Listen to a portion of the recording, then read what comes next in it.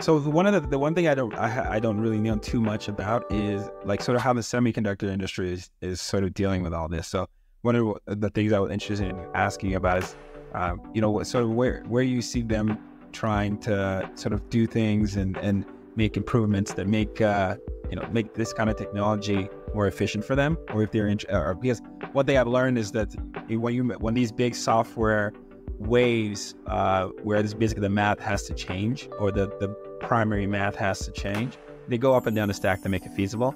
And it's a big software change more than it is a hardware change. It's like what kind of math is are these chips prioritizing? Oh, I think they're much more responsive than a lot of people think. It's not as sexy, because when the chips that go into a computer or into a device, that the only people who really care about that are the guys like me, maybe you to a degree, because you enjoy getting into the technical stuff that they're doing. But to the average consumer, they don't really care about, here's the new security algorithms that Qualcomm or Intel are putting into their CPU. But they are. I mean, I think they are, and that's why I think in general, the silicon being manufactured today versus 5 years ago is much more secure than the stuff that was around, not too long ago. So that's a good step in the right direction. But even companies like let's use Qualcomm for example. They're trying to, and they're a major leader in the AI space. They now have silicon basically that allows you to do AI algorithms in an offline manner, on-device manner, meaning that you don't have to be connected to the cloud, which is going to be really interesting. That you could use applications like ChatGPT or others even without an internet connection. Because remember, they operate in markets where the internet connectivity is not that good. You not prioritize. Exactly right.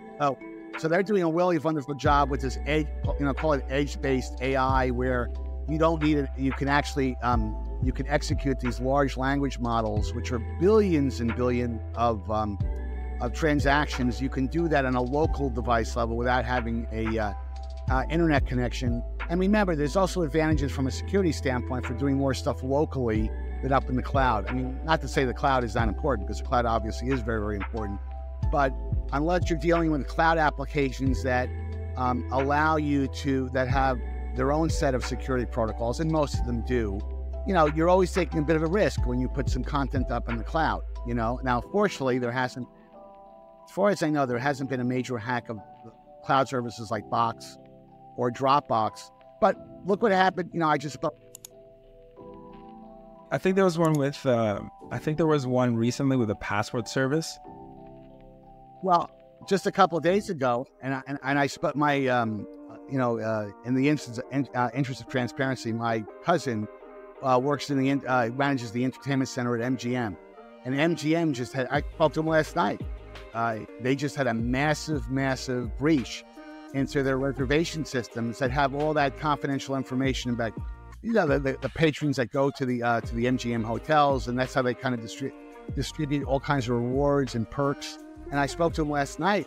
They are shut down right now. Their business is down 60% because most of their business is people who go to the casinos.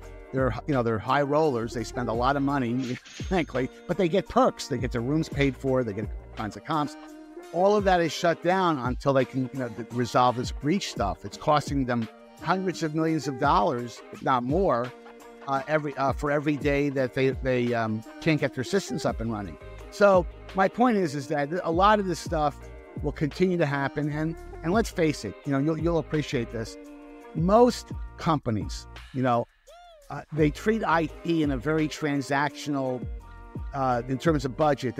Until they have a problem, until their companies get hacked, whether there's a ransomware attack or God forbid someone hacks and steals a lot of information, then they get serious and says, well, now we do have to upgrade our security system. Now we may be a company that has 25,000 people in the field with computers. Maybe we do need to have better security software on those client devices to make sure this kind of thing doesn't happen.